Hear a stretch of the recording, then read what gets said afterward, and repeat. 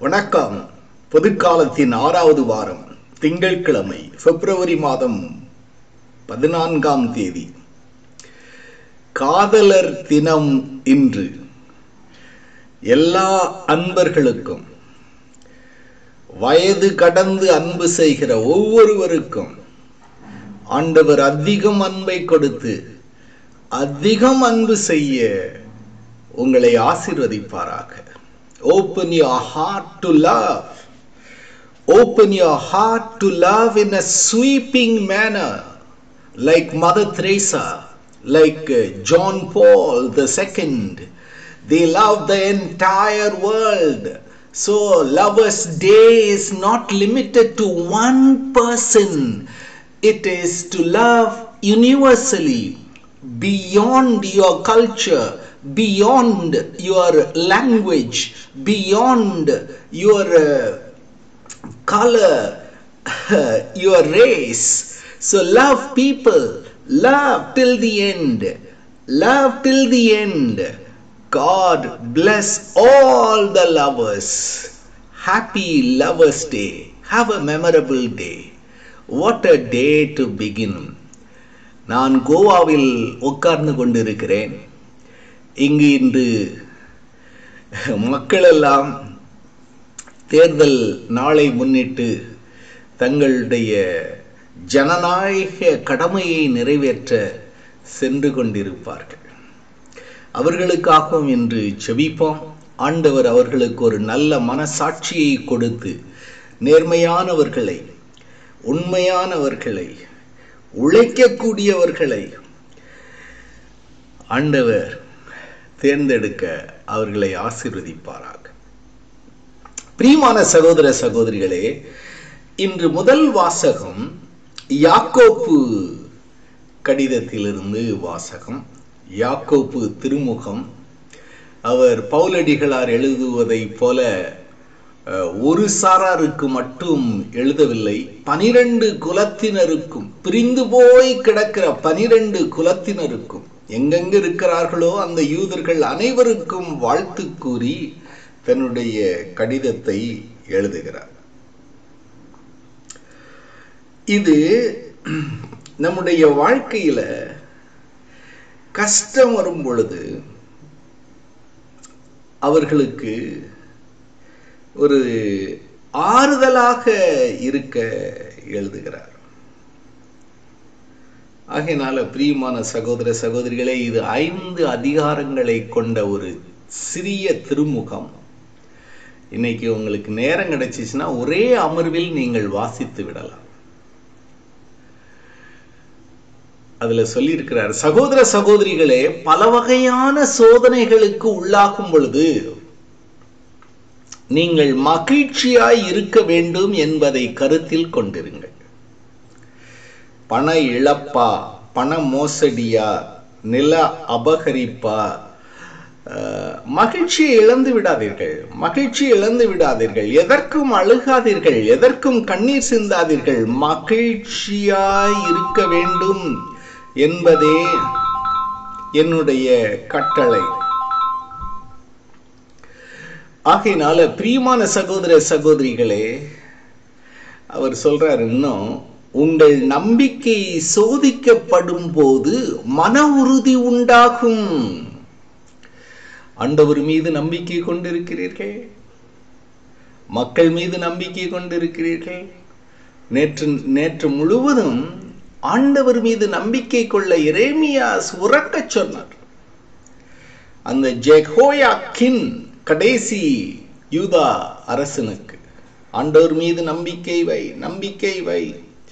ஆனால் அவனுடைய நம்பிக்கை சோதிக்கப்பட்டது. பாபிலோனோடு சரணடைந்தான், எகிப்தியரோடு உறவு கொண்டு படையெடுத்தான். அது எல்லாம் அவனுக்கு தோல்வியில் முடிந்து அவனும் இறந்து போனான். பிரியமான சகோதர சகோதரிகளே, உங்களுடைய நம்பிக்கை சோதிக்கப்படும் பொழுது மன உறுதி உண்டாகும் என்பது உங்களுக்கு தெரியும். உங்கள் மன உறுதி நிறைவான செயல்களால் விளங்கும். எதையும் எடுத்தோம், அறகுறையா செஞ்சோம், அதுல கையை வச்சோம், இதுல கையை வச்சோம், எதையும் நிறைவேற்றவில்லை அப்படிங்கிற ஒரு செயலை, நிறைவான செயல் இயேசு கிறிஸ்து சிலுவையில் தொங்குகின்ற பொழுது அவர் சொன்ன அந்த வார்த்தை, எல்லாம் நிறைவேறிற்று. நிறைவாக செய்தல். அறகுறையா வாழ்க்கையில எதையும் செய்யக்கூடாது. எதையாவது எடுத்துட்டோம், எதையாவது கை வச்சிட்டோம் அப்படின்னா முடிக்கணும். செய் அல்லது செத்து மடி என்ற வாக்குறுதிக்கு ஏற்ப கை வச்சிட்டோம்னா அதை செய்யணும். நிறைவான செயல்கள். அப்பொழுது எக்குறைவும் இன்றி முற்றும் நிறைவுள்ளவர்களாக இருப்பீர்கள். உங்களுடைய குறைவான ஞானம் கண்டிருப்போர் கடவுளிடத்தில் கேட்கட்டும்.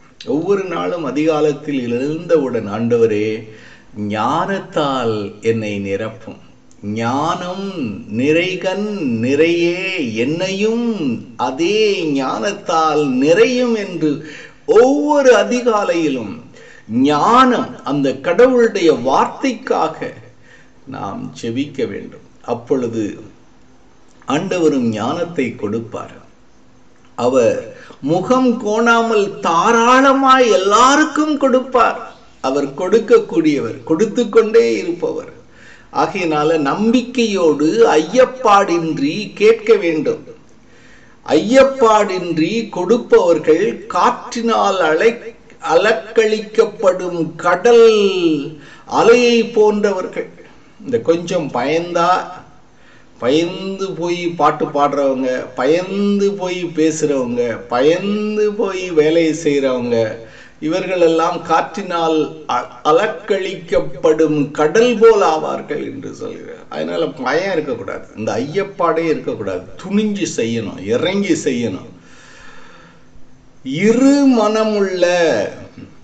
இரு மனமுள்ள போக்குடையவர்கள் ஆண்டவரிடம் ஏதாவது பெற முடியும் என இருப்பவர்கள் தங்கள் தாழ்நிலை அடையும் போது மகிழ்ச்சியாய் இருப்பார்களாக. தாழ்நிலை அடையும் போது மகிழ்ச்சியாய் இருப்பார்களாக. ஏனெனில் செல்வர்கள் புல்வெளி பூவை போல மறைந்தொழிவர். கதிரவன் எழ வெயில் ஏறி புல் உலர்ந்து போகும், அதன் பூ வதங்கிவிடும், அதன் அழகிய தோற்றமும் அழிந்துவிடும். அவ்வாறே செல்வரும் தம் அலுவல்களில் ஈடுபடும் பொழுதே அழிவுறுவர். கொஞ்சம் பயமாத்தான் இருக்குது. ஆகையினால பிரியமான சகோதர சகோதரிகளே, ஆண்டவர் இந்த திருத்தூதர் யாக்கோப்பு வாயிலாக உங்களுக்கு சொல்லக்கூடிய செய்தி, சோதனை வரும் பொழுது மகிழ்ச்சியாக இருங்கள். எதையாவது செய்ய ஆரம்பித்து விட்டீர்கள் என்றால் அதை நிறைவாக செய்யுங்கள். முடியும் வரை செய்து முடியுங்கள். குறைவின்றி எதையும் விட்டுவிடாதீர்கள். உங்களுக்கு அறிவு தேவையா, ஞானம் தேவையா, அருள் தேவையாய் கேளுங்கள். அவர் கொடுத்து கொண்டே இருப்பார். ஐயப்பாடின்றி எதையும் செய்யுங்கள், பயப்படாம எதையும் செய்யுங்கள். ஆகையினால பிரியமான சகோதர சகோதரிகளே, நீங்கள் தாழ்ச்சி அடையும் பொழுது, தாழ்நிலை அடையும் பொழுது நீங்க மகிழ்ச்சியாயிருங்கள். ஆண்டவர் உங்களை தாங்குவாராக. நான் பிழைத்திருக்கும்படி உமது இரக்கம் ஆண்டவரே கிடைப்பதாக. திருப்பாடல் 119, 67, 68, 71, 72, 75, 76 எனக்கு துன்பம் விளைந்து என் நன்மைக்காகவே, எனக்கு துன்பம் விளைந்தது என் நன்மைக்காகவே. All happen for the good of me. Everything happen for the good of me. எல்லாம் நன்மைக்கே நடந்தது. அதனால் விதிமுறைகளை நான் கற்றுக்கொள்வேன். நீர் திருவாய் மலர்ந்த சட்டம் ஆயிரக்கணக்கான பொன் வெள்ளி காசுகளை விட எனக்கு மேலானது. ஆகையினால்தான் ஆண்டவர் சொன்ன அந்த வார்த்தைகளை, விவிலியத்தை எடுத்து வாசிக்கணும். வாசிக்க அது உங்களுக்கு பொன் வெள்ளி காசுகளை விட பெரியதாக இருக்கும். அதுவே உங்களுடைய இதயத்தை நிரப்பும். இன்னைக்கு ஆண்டவர் இயேசு கிறிஸ்து பெருமூச்சு விடுறார். பிரியமான சகோதர சகோதரிகளே, இந்த பரிசேயர் அவரோடு வாதாட தொடங்குகிறார். அவரோட வாதாடி யாராவது ஜெபிக்க முடியுமா? அவரே வார்த்தையானவர், அவரே வார்த்தையாய் இறங்கி வந்தவர், அவரே வார்த்தையாக இருந்தவர். அவர் அவர் கூட போய் வார்த்தை ஜாலம், வாதாடுகிற ஜாலம் இதெல்லாம் எடுபடாது. இந்த பரிசேயர் அவரோடு வாதாடத் தொடங்கினர். வானத்திலிருந்து அடையாளம் ஒன்றை காட்டும்படி அவரை சோதித்தனர். அவர் இப்பதான் எத்தனை அடையாளம் காட்டியிருக்கிறார். ராயப்பரின் மாமியை எழுப்பினார், நோயாளிகளை குணமாக்கினார், பார்வையற்றோருக்கு பார்வை கொடுத்தார், கடல் மீது நடந்தார், பசித்தோருக்கு உணவு கொடுத்தார், தன்னுடைய ஆடையை தொட்டவளுடைய இரத்தப்போக்கை நிறுத்தினார், இறந்தவளை எழுப்பினார். இதெல்லாம் இந்த பரிசேயர்களுக்கு தெரியவில்லையா? இருந்த பொழுதும் அவரிடம் வாதாட வந்திருக்கிறார்கள். வானத்திலிருந்து அடையாளம் ஒன்றை காட்டும். ஏனென்றால் பழைய ஏற்பாட்டில் வானத்திலிருந்து மன்னா விழுந்தது. அந்த அடையாளத்தை பார்த்தார்கள். அதே அடையாளத்தை வரக்கூடிய மெசியாவும் செய்வார் என்ற ஒரு நம்பிக்கை இருந்தது. ஆகையினால இயேசு பெருமூச்சு விடுறார். இந்த பெருமூச்சு அதுல பெருமூச்சு விட்ட பிறகு இத்தலைமுறையினர் அடையாளம் கேட்பது ஏன்? இத்தலைமுறையினருக்கு அடையாளம் எதுவும் கொடுக்கப்படாது. இன்னொரு இடத்துல சொல்லுவாரு, யோனாவின் அடையாளத்தை தவிர இங்க மார்க் நற்செய்தியில அதை கூட சொல்லல. இத்தலைமுறையினருக்கு அடையாளம் எதுவும் கொடுக்கப்படாது என உறுதியாக உங்களுக்கு செல்கிறேன் என்று அவர்களை விட்டு அகன்று மீண்டும் படகேறி மறுகரைக்கு போயிட்டார். இந்த பெருமூச்சு இருக்காருங்க. உன்னை பெத்து வளர்த்து ஆளாக்கி நான் சோறுட்டி எனக்கு பசியாக இருக்கும் பொழுது உன்னை தூங்க வச்சுட்டு வளர்த்தேன். இப்ப நீ என்னை பார்க்க கூட வரமாட்டேங்கிறையே அப்படின்னு சொல்லிட்டு தாய்மார்கள் எல்லாம் பெருமூச்சு விடுகிறார்கள். பெருமூச்சு விடுகிறார்கள். பெருமூச்சு. கடன் வாங்கிட்டு போறாங்க, காசை திருப்பி கொடுத்துருவேன் அப்படின்னு சொல்லிட்டு போறாங்க. தொலைச்சிட்டு உக்காந்து இருக்கிறாங்க. கொடுக்கறதுக்கும் மனசு வரல, கொடுக்கவும் மாட்டாங்க. அப்படிப்பட்டவர்களை கண்டு இந்த கடன் கொடுத்தவர்களோ காசு கொடுத்தவர்களோ என்ன செய்வார்கள்?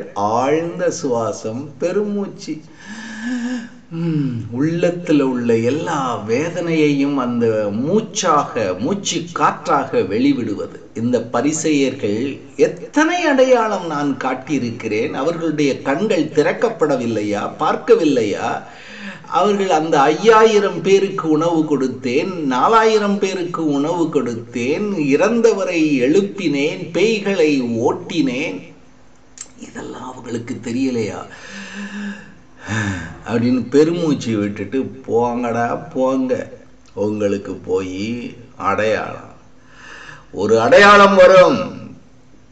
கல்லறையில் என்னை அடைப்பீர்கள், அந்த கல்லறையை பிளந்து வருவேன். அந்த அடையாளம் உங்களுக்கு ஒரு நெத்தியடியாக இருக்கும்.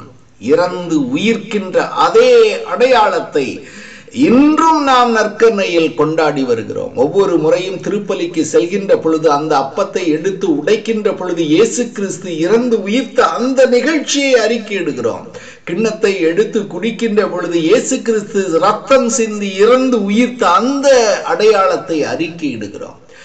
ஆகையினால தலைமுறையினரே, பரிசேயரே, வாதாட வந்திருக்கிறீர்களா? வாதாட. ஏன் கூட நானே வாக்கு தத்தம், நானே வாக்கு, நானே வாக்காய் இருந்தவர், ஏன் கூட வாதாடுறீங்களா? போ அப்படின்ட்டு போய் அப்படின்னு பெருமூச்சை விட்டுட்டு வேற இடத்துக்கு போறார். வேற இடத்துக்கு போய் வேலையை பார்ப்போம், இவங்கிட்டெல்லாம் ஒத்தே வராது அப்படின்னு சொல்லிட்டு. ஆகையினால பிரியமான சகோதர சகோதரிகளே, நீங்கள் பணி செய்கின்ற பொழுது உங்களை ஏற்றுக்கொள்கிறார்களா? மகிழ்ச்சியாக இருங்கள், மகிழ்ச்சியாக அவர்களுக்கு ஆசீர்வாதம் கொடுங்கள், மகிழ்ச்சியாக அவர்களோடு வாழுங்கள். அவர்கள் உங்களை எதிர்க்கிறார்களா, வாதாடுகிறார்களா, உங்களை விரட்ட துடிக்கிறார்களா, நீங்கள் செய்கின்ற பணியை ஏற்றுக்கொள்ளவில்லையா, அவர்களுக்கு புரியவில்லையா? பெருமூச்சு விடுங்கள். பெருமூச்சு, அதுக்கு பேர் தான் ஆழ்ந்த சுவாசம். நல்லா மூக்கு வழியை சுவாசித்து வாயை திறந்து அது வழியில மூச்சை விடணும். அதுக்கு பேர் தான் பெருமூச்சு.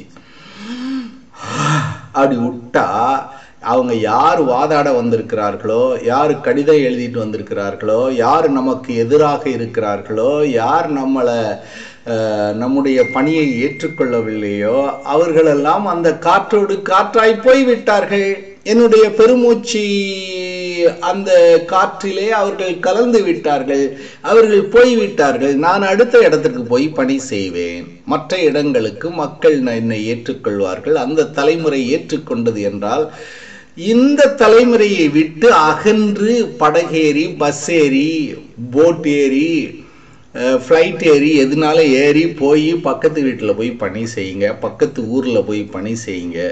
இயேசு கிறிஸ்து பெருமூச்சு விடுறார்.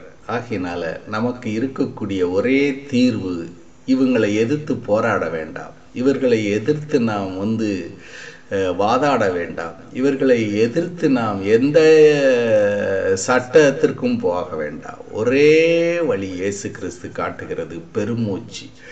ஆழ்ந்த சுவாசம், மூக்கு வழியாக வாயை திறந்து பெருமூச்சு. அதுதான் தீர்வு நம்முடைய பிரச்சனைகளுக்கெல்லாம். ஆகையினால பெருமூச்சு விட்டு பழகிக்கொள்வோம், மகிழ்ச்சியாக இருப்போம். நம்முடைய அந்த இறுக்கங்கள், நம்முடைய அந்த டென்ஷன் எல்லாம் பெருமூச்சியாக வெளியேறட்டும். சுதந்திரமாக இருங்கள். ஆசீர்வாதம். God bless you. Happy Lovers Day. Happy Valentine's Day. உங்களுடைய இதயம் அன்பு செய்யட்டும். ஆசீர்வாதம்.